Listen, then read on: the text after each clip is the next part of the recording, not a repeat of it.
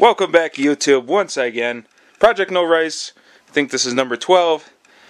Last time we did the turbo and stuff and figured out that we might have to move the radiator. This time we have a different plan, and you'll see how everything fits together. But we're not dicking with the turbo this episode. We're going to do Moroso oil pan, Moroso oil pickup, gauge, catch can, all kinds of stuff. So have fun. And we're going to take off the bumper to get the intercooler fit. So there's a 10 here, 10 here.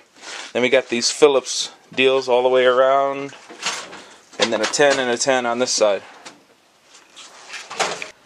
You have one, looks like a 10 millimeter on each side.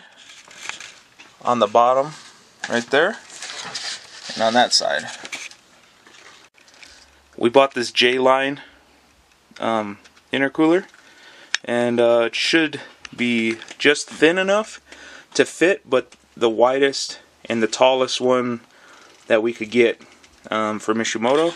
I think it'll work out good, so let's test it out. Obviously we're putting the intercooler in front right here. So there's a couple things we need to destroy or get rid of. That little clip right there. We need to move the horn. That's the horn. So we got to move that out of the way because the intercooler piping is going to wrap around on both sides.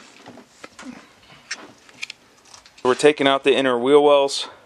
That way when the guy goes to do the piping, he has nothing in his way. And then I relocated the horn to that spot. There was already a 10 millimeters bracket of some sort to hold probably the factory air box or something. So we put it there instead of out in front. We started the front intercooler by putting a piece of tape in the middle, marking the middle of the intercooler. And then we held it up, lined the back of the intercooler up with the back of this bumper support. Then marked the center line of the nuts. Then we marked the depth of the nuts. And then I drilled 2 holes on the outside. Right now we're test fitting that. As long as the 2 outside ones work, then we're going to sort of halfway mount it and then mark the center one, because we're not going to have any brackets on the bottom, so we're going to use all 3 top ones. And we'll see how it looks. So it looks pretty flush on the back side. The front side is pushed in very little, but it's nice and even with the bumper bar. And there it goes. Here's the LS Vtec part number. So if you have an LS Vtec, if you have a girdle, you got to use this one, which is the Vtec one. If you don't have a girdle, then you use the LS one. So we're in the process of removing the factory oil pan. Then we have this Moroso oil pan and the Moroso pickup that we're going to install. Came with a stud kit, and what's nice about this is it has the turbo oil drain right there, so it'll work out nicely. There's the pickup installed now. It's all good. We used 8.8 and 10.9 or whatever from Ace. This is the, not stainless, but it's coated so it doesn't rust. I mean, it's in the oil here, but we just bought the same stuff for everywhere. So I think it looks good.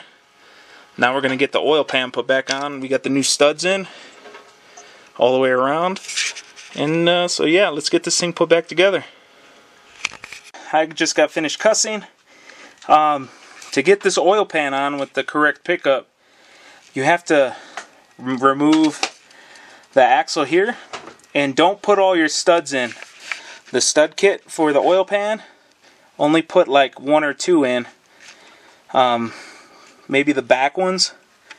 That would be about all the ones I would put in underneath here. Put those and 1 on this side. That way when you you can get it up easier. And but yeah, you need to twist it to where this side of the oil pan is facing more back, and then this other side is facing forward. You get the pickup in the hole, and then you twist and push up at the same time. And then you'll get it on. But son of a biatch. Also with this oil pan, this is the clutch cover. The ends used to stick out far. You need to cut that the same distance all the way across. So I just used a blending disc, sandpaper flapper disc, whatever you guys want to call it, and I trimmed it down to where it's flush, or not flush, but it's even amount as the middle all the way up and down. I can already hear the haters. I'm waiting for the shit in the comments. I'm waiting. Go ahead. Talk shit down below. Alright, anyways, this is what's going to happen. We've tried a couple different combinations now, and it seems like this is going to be the best combination. So the hot oil is going to come out of the engine, hit the Mishimoto oil cooler plate. From that plate, it's going to go out to the cooler, right? Then it'll go through the cooler, back in the Mishimoto plate. Then it'll go out. It'll go up into the Golden Eagle plate, because if I use this plug here, it's going to be too small and not enough oil, not PSI, but oil flow. So not enough CFM of water, right? So this one has a bigger port, and it's all set up underneath with the oil channels to get the correct amount of flow. The reason I'm doing it this way is to get everything to plug in, and the oil going to the Vtec and all that will be already through the cooler, so it should be, the temperature should be lower. Alright, so then whatever wants to go to Vtec will go to Vtec, and then the rest of the oil will go through the filter and go back into the engine clean. Got the oil cooler mounted now. I just got some 1-inch wide aluminum, bent it up in the vise. 2 on the top, 2 on the bottom, and the bottom ones are farther in so that the intercooler will clear. And then we marked the hoses to get cut and put 90 degrees. This is a universal kit, so it came with straights, but we have to put 90s on.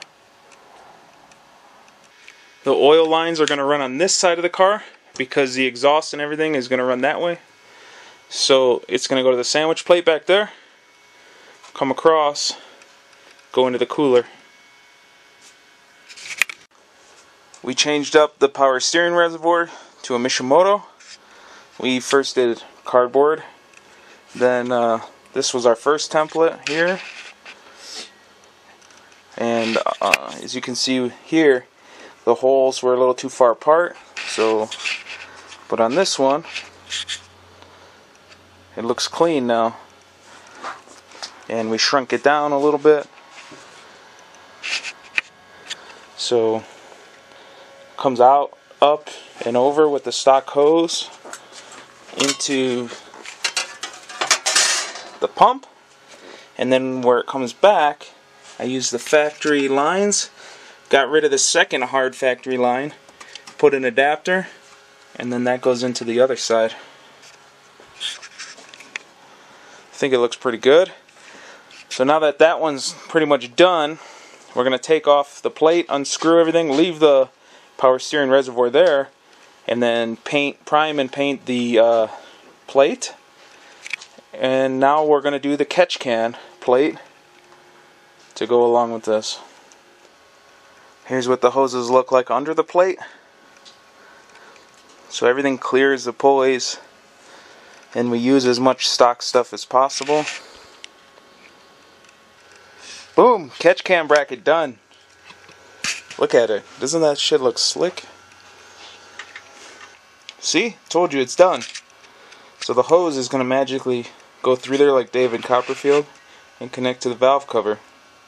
So that's the in port on the catch can, and then the out port's going to wrap around and go to the turbo inlet. So yeah, now I'm going to mark this up and do a little more hacking. Boom. first template is done.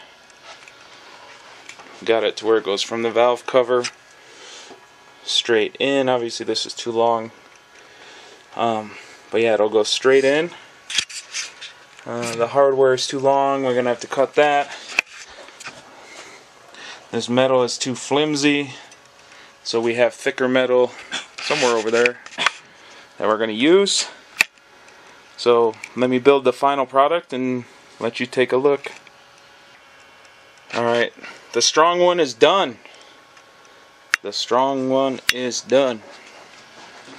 So, bolt it on there. This bracket from Mishimoto is a little weak, but it works just fine. Once we put the hoses on, it'll stiffen it up too, because it's gonna want to hold it to the valve cover. And then this one's gonna go across the distributor into the intake over there. So into it from the valve cover out to the intake pipe. Here's the boost gauge we're running. It's the Aem, and we're running the Aem boost controller that we're going to wire to the ECU, and then we can control boost based on RPM or whatever to get better traction, because these Hondas, if you give them boost early, they just shred the tires off, because unless you go a wide body front end, there's no real way to put some meat under the front. Here's the sensor for the Aem Boost Gauge, and that is referencing to the back port on the intake manifold. Then the wires go through the firewall and then go to the gauge. Here's the gauge installed. We're only going to have these two gauges in the ring bezel, nothing else, since we're trying to keep it as stock looking as possible. We're using this Aem boost solenoid to control our boost electronically with the ECU. It's set up for the wastegate version, so one of those goes to the boost pipe, the pressure pipe, out of the compressor, and one of them goes to the wastegate. And then the wires here, they go all the way. We didn't finish wiring yet, but they're going to go through the wall into the ECU. I think we're going to mount the coolant overflow somewhere right about there, or he can find a mount somewhere in here. We're going to have to see. That's not the permanent spot for sure though, so we're going to have to figure that out, or the fab guy can figure it out. So it looks like we got some decent progress done. So catch can mounted, power steering mounted. We need to figure out a filter option, or make a 90-degree pipe with the filter pointed down or something, because there's only like 2 inches there, so I don't know how this is going to work. We're going to talk to a fab guy about that. The radiator's got to get scooted over. Downpipe's going to go over here, down there. Wastegate's going to go straight down, back into the downpipe when the downpipe goes down and around. And so it's coming along. Should be towing this to the fab shop soon. So got the oil cooler, intercooler. So now it's a bunch of piping really. Then we can put the battery back in, turn it on, get the base tune in, and see what happens. Since we have the injectors in, Aem fuel regulator, fuel rail, gauge, RC, what are they, 750s? Yeah. RC 750 injectors.